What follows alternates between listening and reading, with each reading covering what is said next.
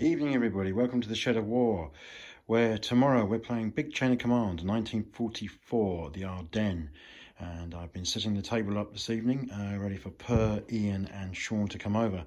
So I thought I'd just share the table with you in a very short video so you can see what's going on. Basically, the Germans have to hold this village and prevent the US forces exiting on that road which is going towards Bastogne. We have the Americans will have 2 platoons of infantry and with some armour support, whereas the Germans will have 2 platoons of infantry and then have a mountain of support points as per Big Chain of Command, which I suggest will probably involve some kind of anti-tank weaponry, Panzerschrecks, Panzerfausts, and so on and so on.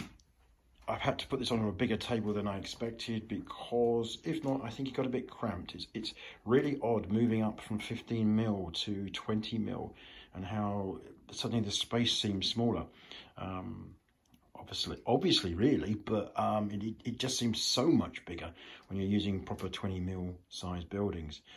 Traditionally, I've always used one size lower in my games where I can, but when I play Big Chain of Command I tend to use the proper scale because it's, you know, a skirmish game.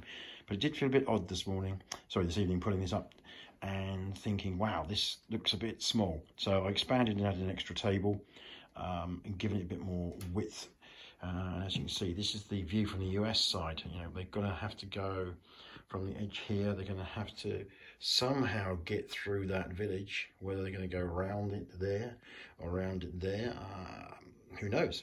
It's a tough nut. I mean, of course the Germans can't be everywhere. So yeah, I saw this as a scenario actually for the battle group rules, battlefront rules, I apologize, and they did it at a higher level, you know, with much more armor, much more infantry and stuff on the same sort of size table.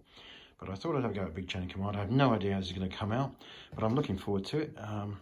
Yeah, always good to get the snow stuff out, and especially the Americans. I spent a lot of time doing the armour and all the vehicles and the infantry for that, and had some special decals made up as well from Maverick models. So yeah, good to get those on table, especially the armour.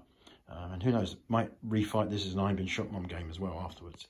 So have a good evening, everybody. Take care. Bye-bye.